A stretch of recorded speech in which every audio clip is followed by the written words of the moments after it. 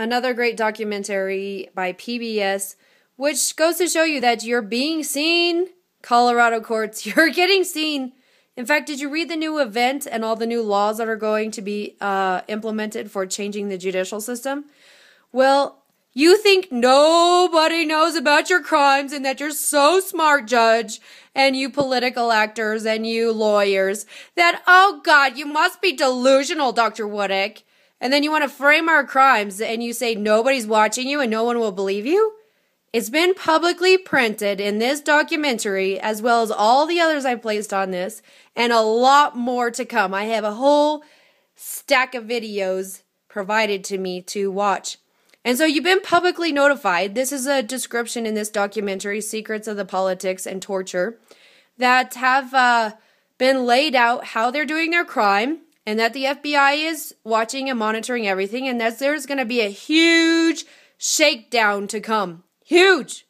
That they have other world agencies investigating and aiding the FBI in this huge, magnificent change to come. So keep acting so stupid and delirious, thinking that nobody knows because you're just so smart, Judge. You're just so smart and so smart, lawyers, thinking that you can keep running cartels and hurting our people and false malicious prosecutions and false claims on our people, fabricating and conspiring. You're just idiots. You're evil people who should be behind bars, and all the other people should be let out. Watch this. And then you want to say that I'm crazy and I'm delusional? Come on, CMHIP. You're sick. You're idiots who should be behind bars for life. How deprivating you are and how peril and caustic you are to not even know this stuff. It's been printed all over TV. In the libraries, everywhere. And then you want to say I'm delusional? You're just an idiot, an uneducated idiot. Every single one of you.